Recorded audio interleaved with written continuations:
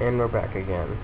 I know it's only actually been about 5 minutes since my last blog entry, but I'm trying to catch up with you guys because, as far as I can remember, I think that my last blog entry was quite some time ago, and the last one that was actually put online was even further back.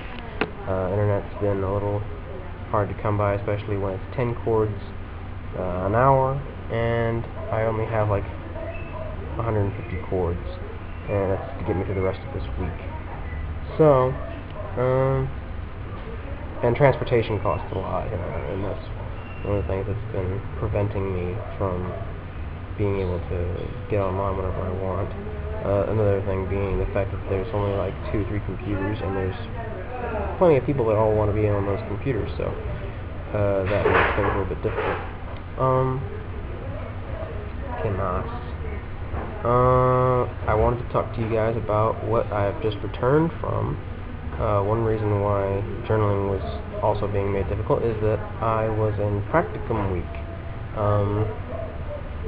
It was basically I left La Paz for a week to go to Jinotega, which is up in the mountains, way up in the north. It's actually kind of cold up there. I mean, not like cold, but definitely cold for Nicaragua. When you think of Nicaragua, you're thinking like jungle. There were pine trees, and they say that it gets down into the upper 30s in December. So it's definitely cold for Central America. And basically, I was there to work with actual teacher counterparts in the schools there, and see what actually living a volunteer lifestyle is like. Stayed in a hostel, first Nicaraguan hostel, and I think it was like 100 chords a night, which I think equates to about a little bit less than $5 a night. So, hell yeah. For like a two bedroom and communal bath, and ice cold showers.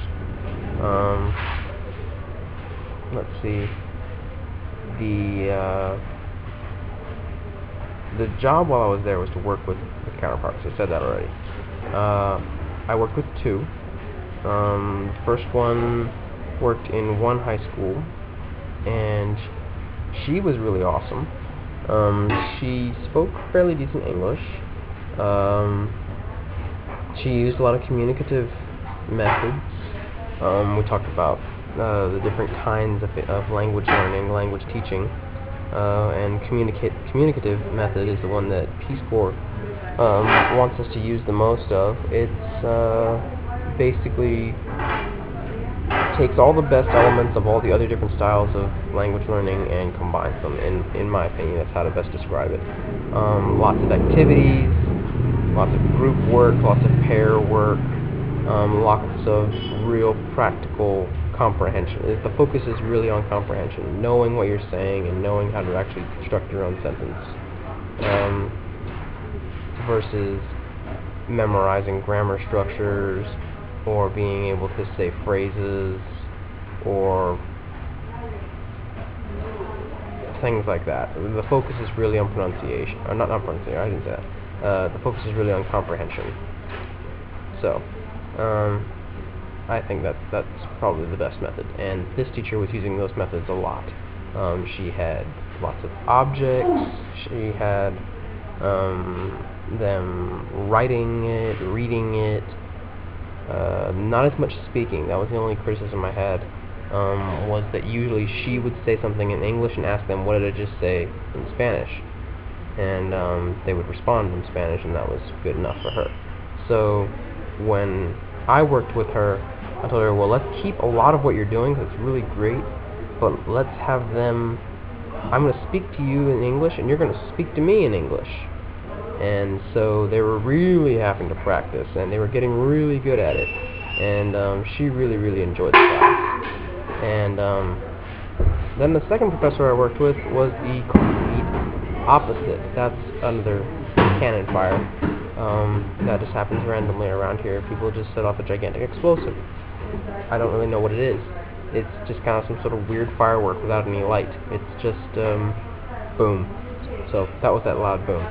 Back to the story.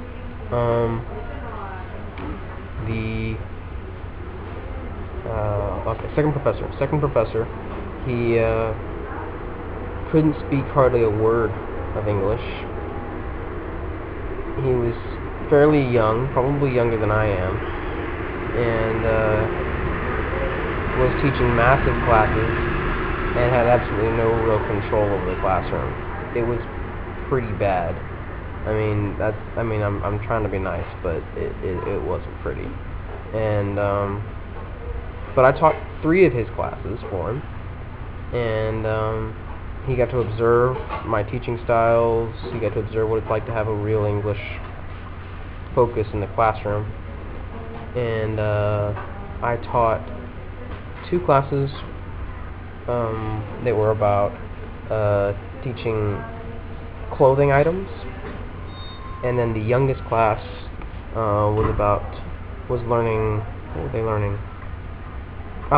Days of the week, months of the year, and those are the 7th graders, and they were having a blasty blast in that class because they were really feeling challenged to speak it, to read it, to write it, to pronounce clearly, and they were just having way too much fun, and they were really learning. So I thought that was probably the best class that I've taught so far.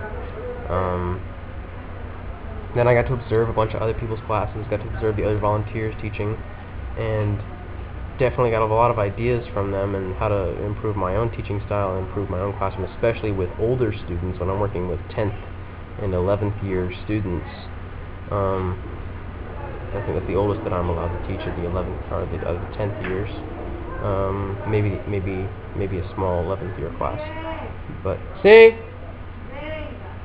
bueno, I have to go. My host mom's calling me. Talk to you guys later.